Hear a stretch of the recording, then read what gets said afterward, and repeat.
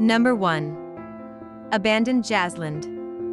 On August 29, 2005, Hurricane Katrina struck the Gulf Coast, washing out several areas of New Orleans and submerging lives and properties beneath floodwaters some feared would never recede. Number 2. Museum of Death. New Orleans's Museum of Death displays as many approaches to death as it can fit within its four walls. Those who do visit the Museum of Death, who perhaps should not have and wind up fainting, get free t-shirts that read "I passed out at the Museum of Death." Number 3. The Singing Oak. The expansive branches of the singing oak, or chime tree, provide shade and coordinated melodies from the beautiful wind chimes hung from the giant oak by local artist Jim Hart. Number 4. The Tree of Life. Located in New Orleans' Audubon Park, so-called the Tree of Life is not only one of the city's premier tree climbing spots, it's also a surprisingly great spot for giraffe watching. Number 5. La Laurie Mansion. The La Laurie Mansion is an unmistakable piece of New Orleans history with its Baroque facade, wrought iron balconies, and rectangular floor plan.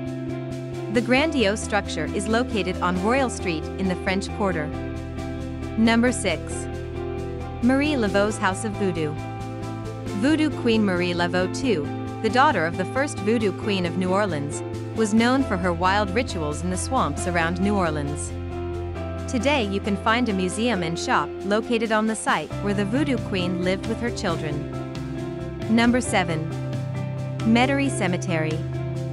For more than 2 decades, the Metairie Racecourse was a horse racing institution in antebellum New Orleans, home to epic races that created and destroyed fortunes in a lap of the course. Number 8. Fort Pike. Named for the explorer-soldier Zebulon Montgomery Pike, Fort Pike was built to defend the city of New Orleans from invasion by sea. Fort Pike was the third building constructed of the 42 eventually completed.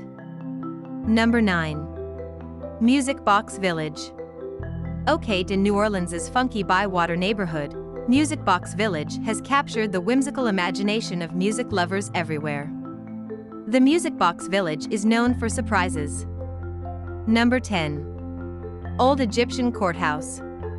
Located in the Irish Channel neighborhood between a welding facility and traditional shotgun homes is a strange Egyptian edifice.